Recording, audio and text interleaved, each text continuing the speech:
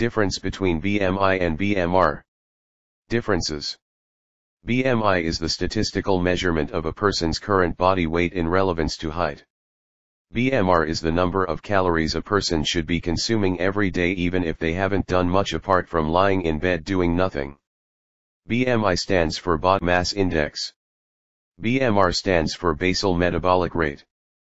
BMI is the individual's body mass divided by the square of their height. BMR is the rate of energy expenditure at rest. BMI uses the same method and formula for any gender. BMR uses different formulas for male and female. BMI is constant at any stage. BMR decreases with age. BMI is the ratio between one's height and weight. BMR is a biological process. Similarities. BMI and BMR are two methods that are commonly used by someone trying to maintain fitness or lose weight.